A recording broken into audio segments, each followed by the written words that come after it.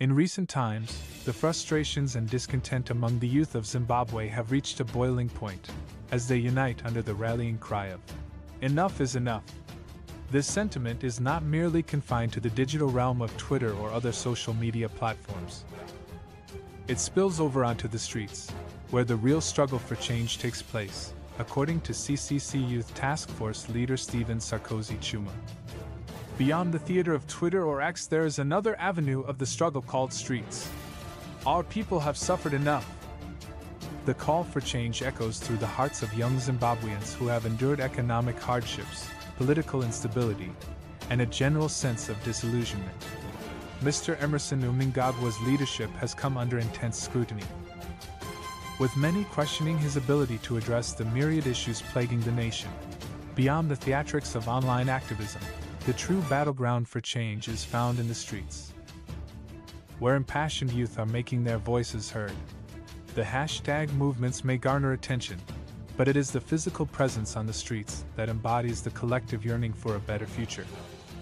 The call for action is no longer limited to 280 characters. It is chanted, sung, and echoed in the steps of those marching for change.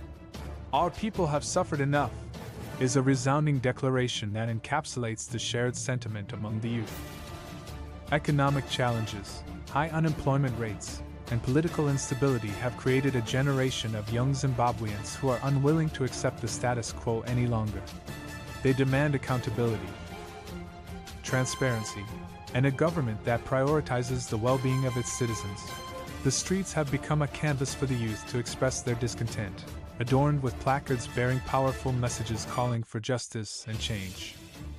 From crowded urban centers to remote rural villages, the collective voice of the youth is rising, forming a chorus that refuses to be silenced. The struggle extends beyond political affiliations. It is a movement fueled by a shared desire for a brighter future.